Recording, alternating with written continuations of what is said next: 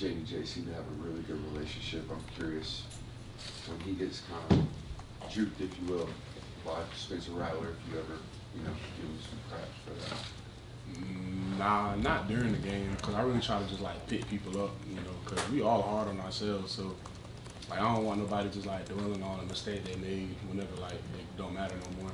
So I try to pick them up. Yeah, Kirby mentioned the 2 red zone touchdowns y'all gave up in the first half as being huge, being down 11 at halftime. Just what, as a defense, do y'all need to do to improve and keep holding guys to field goals other than touchdowns in the red zone? Really just keying on our jobs. Really just everybody doing their job and playing their part for real. Sometimes during the game when we would like have a hole here and there, so we would just kind of try to bring that together and fix those mistakes. Xavier Sori's kind of coming into his own the last few weeks after just being out, not being out, but just kind of being off the field. Just what have you thought of his progression, and what kind of player is he in the locker room and just kind of on campus? What kind of player is he? Sori, he real athletic. Like you see it on the tape. His athleticism is kind of like crazy. And I'm kind of like person he is. Like Sori, one of my best friends. Me, Sori, and Pop are roommates, so we all like came in together. We've been close since freshman year, so like to see us all out there playing together, like that was what we dreamed of freshman year. So it's been fun. Smael, I know you stay pretty focused, but is there any point when you look up at the scoreboard and see you guys trailing at home 14-3? I mean, there's been so much success, so many wins in a row. I mean, is there ever a moment? Does it fuel you, or was it a little, I don't know, surreal to see yourself behind like that? Was it surreal? I mean, like times like that, of course, like we ain't really expect it, but like it's a football, so you kind of gotta go with the unexpected and just key in and focus on what you gotta do to improve. Really, you can't really like sit there and be shocked in the moment, because like that ain't gonna do nothing towards winning. Smael, I know you obviously dealt with the offseason injury. What was the journey for you like to get back to playing, and how are you feeling 3 weeks into the season? It was hard. It was real hard, like from like a mental standpoint, just because like it kind of caught me off guard. But what was the second half of your question? Just how are you feeling right now, and I guess are you up to speed quicker than you maybe anticipated that you were going to be? Yeah, I came back quicker than I thought I would, but I'm feeling better. Like it feels better and better every week, so just trying to keep improving. Yeah, Mike Keller had a really big second half on Saturday. Was there anything, at halftime that sort of indicated he was going to go out there and do what he ultimately did and sort of rally you guys defensively?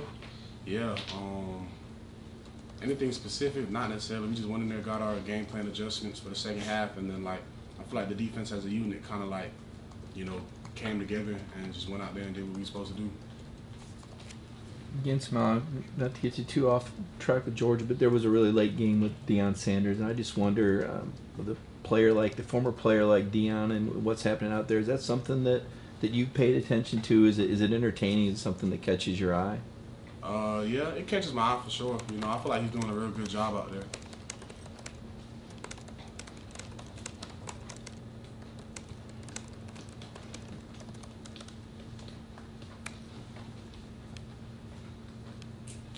Just on an overall look of kind of the defensive line, and especially Michael's performance, I mean, how much does that open up your responsibilities, especially on that sack that you and Jamon got back there?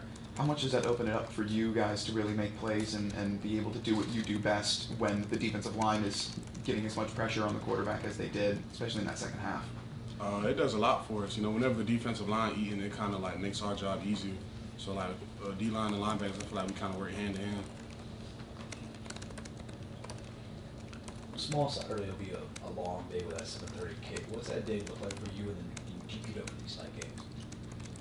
What the day looks like. Really just trying to stay focused throughout the day, take care of my body throughout the day, just do anything really that comes up that I got to do.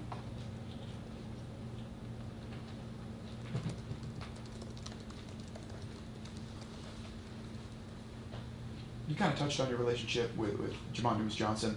What is it like to have another year getting to play next to him and being able to start alongside him again, just for another year?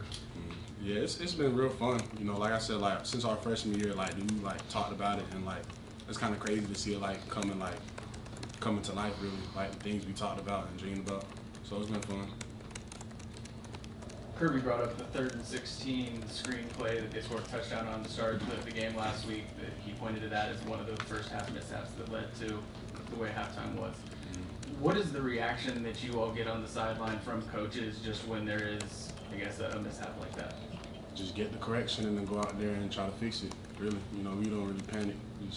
You can't panic at a time like that. You know, that's when everything's gonna start getting worse. So just stay poised, stay focused, and go out there and play the ball.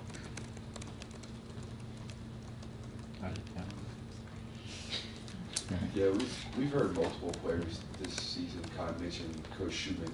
He told me that, and then it happened. Do you have an example of like Schumann preparing you for something, and then it just like happened right in front of you? Yeah, it's kind of crazy how Schumann be doing that. Like Schumann probably one of the smartest people I ever met. Like an example, my TFL versus TCU on that like stunt I ran when I tackled Max Duggan. Like we had worked on that like all week, and then he told me he was gonna try to call it whenever he seen a certain set, and then he called it, and then they ran the play that he called it for. So it was kind of crazy like seeing that happen. Played from Spence, right, high school. Yeah. Just what did you learn from him, and what did you take from him in Calhoun County to bring to Georgia? How you know Coach Spence? I just looked it up. Oh, dang. Coach Spence, I got a lot of love for Coach Spence. Like, I think my sophomore year when I started getting a lot of offers, we went like 1-9, and he was worried that I was gonna like transfer. But I told him I was like, man, I'm gonna be locked in. So stayed and stuck with him. But Coach Spence taught me like a lot, like even like off the field, like just how to be like a better person, how to care for other people. So he taught me like a lot off the field more than on the field. But he kind of gave me like that confidence, like when it came to like playing at the next level. Cause like, no disrespect, like no smaller school, but like I was gonna be happy going to like a school like FAU or like anything like that. Like my freshman year, like that was like my dream. So like Coach Schumann kind of showed me that like it's like not Schumann, but Spence kind of showed me it's like a bigger world out there. So he kind of like instilled a lot of confidence in me. So I love him for that. Yeah, Smael, I think when I covered you in high school, you were working at Little Caesars. What did working in high school teach you about, you know, just responsibilities in general? It taught me a lot about responsibilities, just cause like, you know, I gotta get up and go to work. Like I'm working with like grown men, like they gotta like, they're out there working hours trying to pay bills and stuff. I'm just trying to get a couple extra dollars. So it kind of like gave me like a different perspective on life.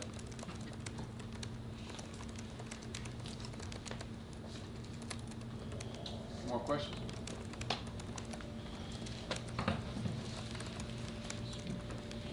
You talked a lot about, you know, coming in with Pop, coming in with Xavier and stuff like that, and you came in with a lot of other guys, including Brock, including, Javon, so many guys that were part of your freshman class.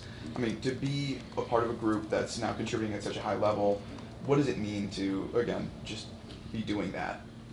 It's kind of like crazy because like, you know, college kind of flies by fast. Like everybody says it flies by, but you don't know till like you really experience it. Like it flew by. Like, I feel like it was just yesterday. So like us coming in as freshmen, not really knowing what's going on, like kind of lost to like where we're at now. Like it's been crazy. Any more for Smael?